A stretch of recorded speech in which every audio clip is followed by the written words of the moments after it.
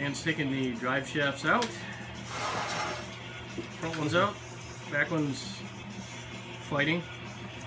Rear pinion's shot, so we're going to use the axle off the other truck anyways. Probably going to end up using the axle housing off this truck and the locker from the other truck on the front. We'll have to, it'll depend on whether or not we can get those brakes on this one, because this is a drum brake front end.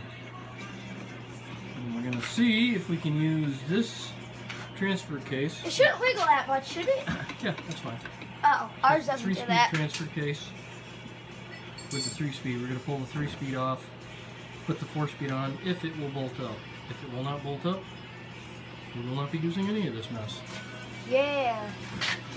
We shall see. This is going straight to the junkyard with the exception of the carb and the flywheel and clutch. What about that? Oh. Yeah, we'll keep that. And that's it. Anything else on here that's any good? Not to us. Even if... Oh. Nope. Unless you need a boat anchor. What about the starter on this? Yep. We're going to grab the starter.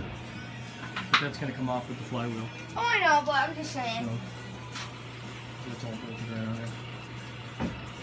You know, there's stuff we